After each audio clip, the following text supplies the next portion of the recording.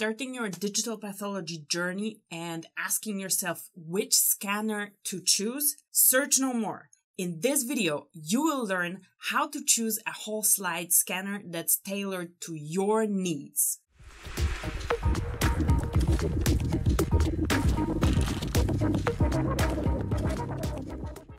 Hi, I'm Alexandra Żuraw and I'm here to help you do better digital pathology. So if you're looking for resources about all things digital pathology, this is your place, the Digital Pathology Place. Be sure to subscribe, click the bell below, and be notified every time I release a new video.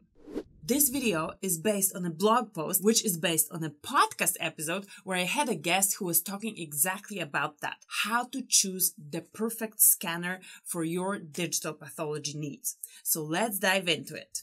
So here we are at the Digital Pathology Place, and I'm going to tell you how to choose a whole slide imaging scanner for digital pathology that's perfect for you. So what you have to do, you have to actually ask yourself a couple of questions. And there are 10 questions that you have to ask yourself. And if you want a list of those questions, there is a PDF with this. If you have your digital pathology file folder, then go ahead and download this PDF. I'm going to link to this in the description below as well. But let's go through all those questions. So number one, what is your budget and your throughput? So those two things, budget and throughput, go hand in hand. And that's why you have to ask this question together, because your budget can limit your throughput, or the other way around. Your throughput, if you have to scan many slides a day, will determine your budget. So basically, how much does it cost and how many slides per day do I need to or do I want to scan? This is the first thing you ask yourself. The second thing you're going to be asking yourself is, what is your intended use now and in the future? And the key thing here is in the future. Why is it so important to ask now what you're going to be doing in the future? Because those devices cost a lot of money. So you have to think ahead. And the intended use here refers to whether you're going to be working mostly with normal H&E slides or other special stains, but bright field microscopy, or do you want to do immunofluorescence? Which one is going to be the majority? Is it going to be majority of diagnostics, H&E, and bright field? Or are you doing a lot of research that requires immunofluorescence? Or another thing that may happen is at the moment you only do H&E and bright field, but you want to have the option to add fluorescence in the future. And there are options, there are scanners like that, but you have to ask yourself this question. The third question is, what is the demand in your organization? So the demand in your department is one thing. Often when an organization gets a scanner, buys a scanner, other departments learn about it and they are very interested in using this scanner. So it suddenly becomes a lot more popular than originally anticipated. And then the initial throughput is not the real throughput anymore, and you probably end up with not enough scanning power. So be sure to check what is the demand on scanning outside of your department, if other departments are going to be using it or not, and what's the situation there. You don't want to end up with just the right scanner, just with the right throughput and everything perfect for you, and then end up sharing it with everybody else. The next question is, how much space do you have in the lab for your scanner? Where can you put it? So why is it important to check where you can put your scanner? Scanners are pretty high precision devices, and every movement, every shake can influence the scanning quality. So equipment such as freezers, centrifuges, or any other equipment in the lab that causes vibrations can negatively affect the scanning quality. So check if you can carve out a special space for the scanner where nothing is interrupting. Often there is extra equipment coming with the scanner, hardware like computers or monitors. You need to have space for that, and you need to have all this, especially the scanner unit, isolated from any vibration. The fifth question is, what size of pathology scans do you want to scan? So the standard traditional size is 3 times 1 inches or 75 millimeters times 25 milliliters. This is the normal slide. If you're working with different size of specimen, then you need to have a scanner that can accommodate that.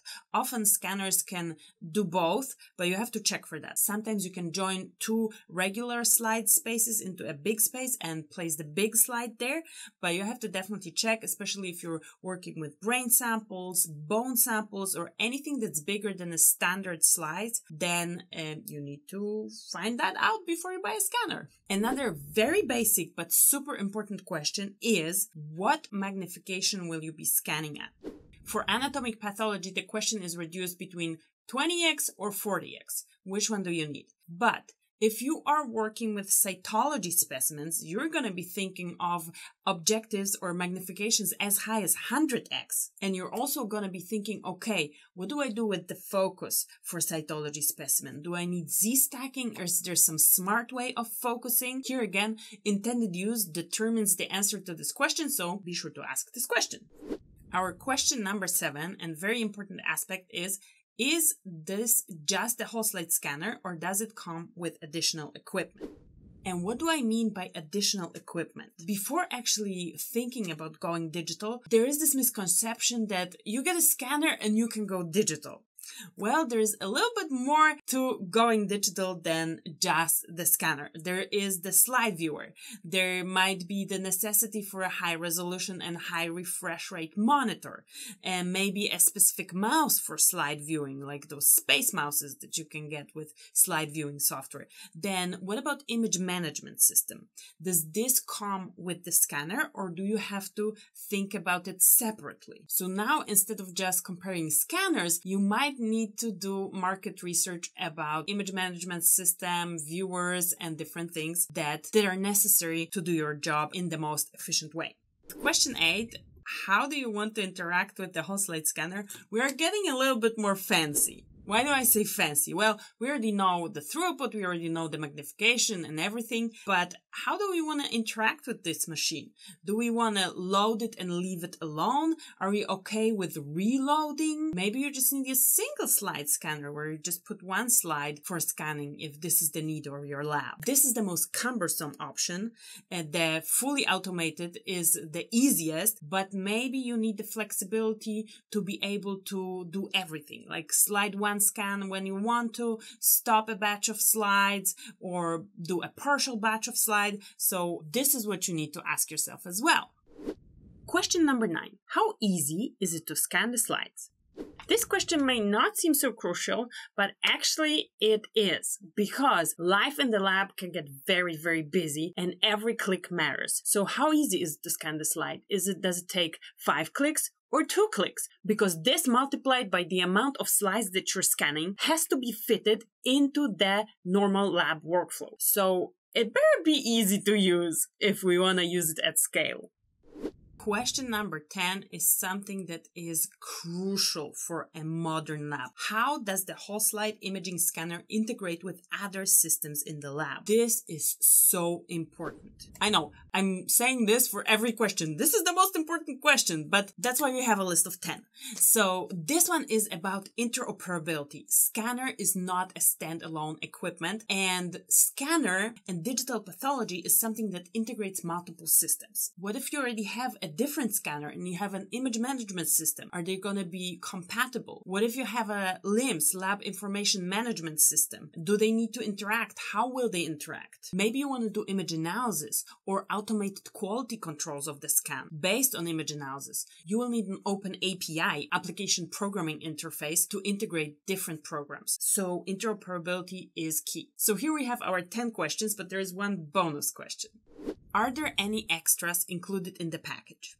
Something that's, I don't really consider an extra, but this is something you should ask around, is how is the service provided by the company? Because the company can have a fantastic product, but if you know that the service they're providing is not that great, then maybe you should look for a different product. But there is a significant amount of problem solving and troubleshooting in the digital pathology world. So if you have the product team on your side and you know that they are responsive, they're friendly, they can help you, they can learn what the intricacies of your lab are, this is a big plus. Other things that you will need in your digital pathology lab, so you might as well check if the scanner comes with it, are telepathology capabilities, virtual slide conferences, slide annotation capabilities, and cloud storage options. Check if this comes with your scanner, because you will need this. You will need to annotate, you will need to share the slides with your colleagues. Maybe this is already covered by your image management system, maybe not. Check what the scanner has and find the best deal out there. If you watch till the end, you are fantastic, and chances are that you actually are looking for a scanner. So be sure to download the PDF so that you have this as your resource and you can make notes and write down what are your requirements for a scanner.